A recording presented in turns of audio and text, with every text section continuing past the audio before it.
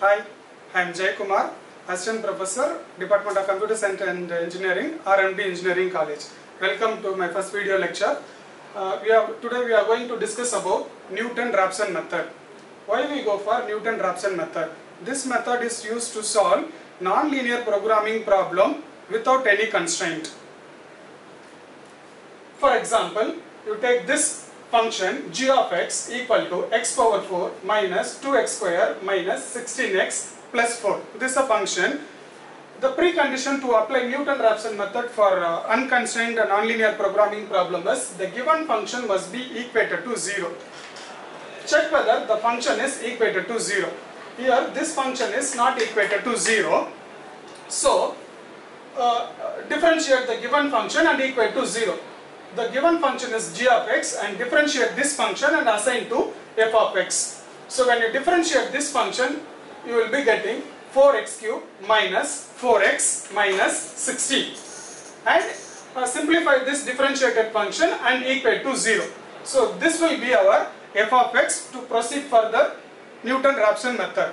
Suppose the given function is already equated to 0. This function can be directly assigned to g of x without differentiating. For example, if the given function is equated to 0, then no need to differentiate and assign to f of x and equate to 0.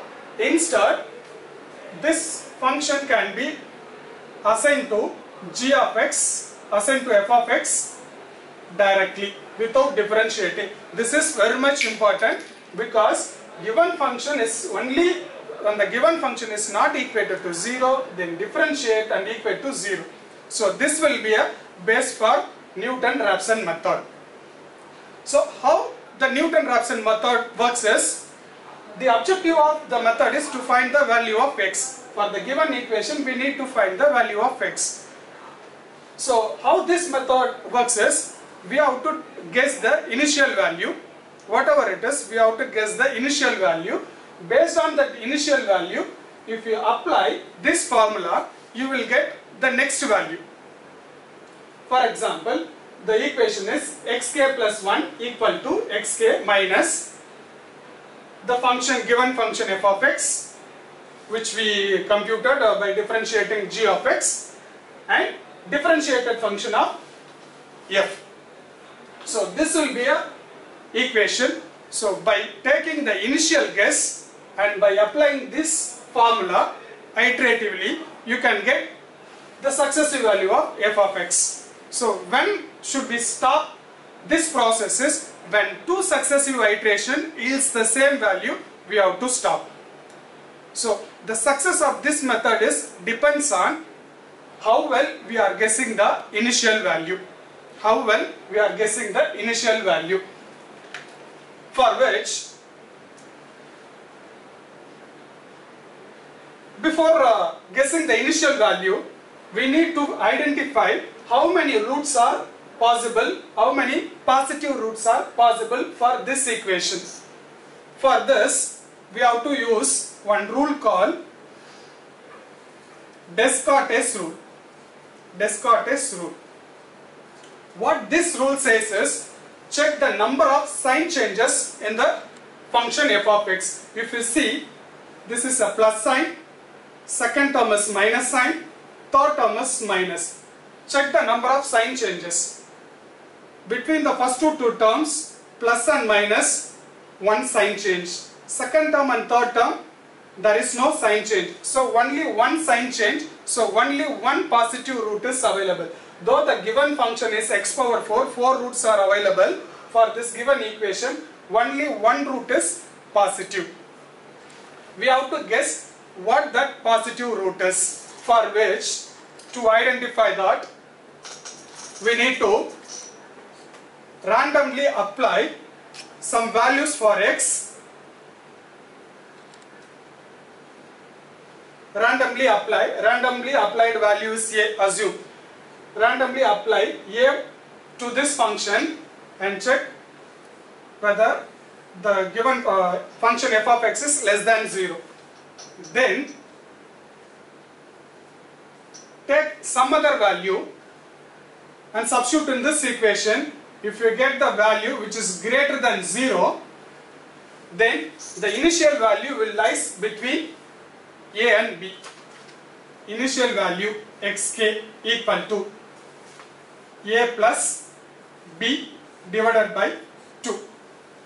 So for example, for this example, if you take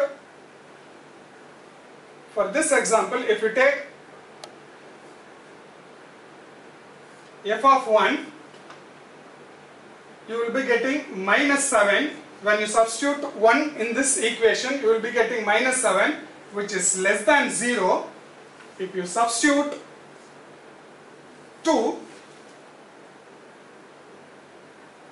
you will be getting some positive value which is greater than 0. When you substitute 2 in this equation, you will be getting positive value which is greater than 0. So it says this intermediate, this theorem, what we follow here to find this xk value is intermediate value theorem. This theorem says when when you substitute A, the f of x is less than 0, and when you substitute B, it is greater than 0, means that value lies, the x lies between these two, A plus B by 2. So for this example, our initial value will be xk equal to 1, A equal to 1, B equal to 2 divided by 2, you will be getting 1.5. We are guessing that our root will be 1.5. So when you apply Newton Raphson method by using this formula, iteratively it refines our solution 1.5. Our initial guess is 1.5. Iteratively, if you apply this, it refines that solution towards the correct optimal value. For example, this our initial guess is 1.5. We have to apply the different iteration. Let k equal to 0, that is 0th iteration. Our initial guess is 1.5. Then apply this formula, which is xk plus 1 equal to, that is next iteration value is equal to previous iteration value minus f of xk, which is previous iteration f of xk value, and f dash of x. For this function, our f dash of differentiated function of this is 3x square minus 1. This is our f dash of x and this is our f of x. Apply this formula. So when you apply this formula with the value of 1.5, you will be getting minus 0.369. See this equation, when you apply 1.5, you will be getting 1.5 minus, apply 1.5 in this equation, you will get this. When you simplify, you will be getting 0.369. That value only written here. So when you apply this formula, you will be getting 1.7. So 1.87, that is written in the last column. So when you take 1.5 as initial value, you will be getting the next value as 1.87. For the next iteration, you take this value as the starting value and apply this same formula again. You will be getting, at the end of first iteration, you will be getting 1.80. For the second iteration, you take 1.80 as xk and apply this formula, you will be getting 1.796.